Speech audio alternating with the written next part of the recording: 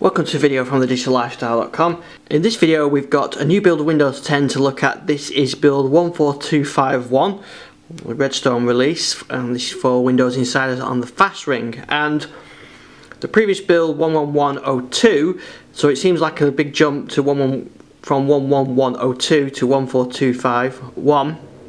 And you think there'd be a lot of new features, but there isn't. This is just really how they're changing the internal build numbers for the phone and the PC builds to match together. So we haven't got a lot of changes with this build to show off. In fact, there aren't any visual changes to show off at all, but I do like to keep doing these videos to document the changes in Windows 10. So that's why they have the big jump in builds. It does fix some issues that I talked about in the last build, where some PC games would crash when switching from window mode to full screen. That's fixed in this now.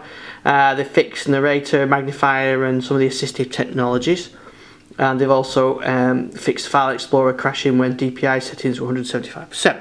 So that's a good thing, that these are fixed and the issues solved with that.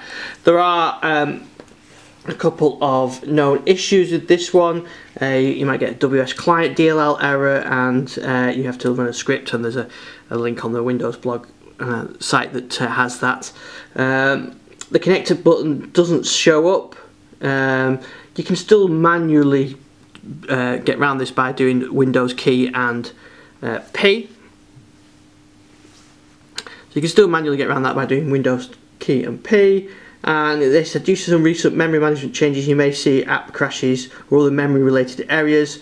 The solution is to reboot your PC. I haven't seen that, to be honest, on this build, so hopefully that means that this is okay, but I guess it depends on your scenario. And the F12 developer tools don't work on here, which should be fixed in the next build. So if you're a developer, you may want to hang off on getting this build up and running if you rely on the F12 developer tools. So that's the changes or lack of changes with this build.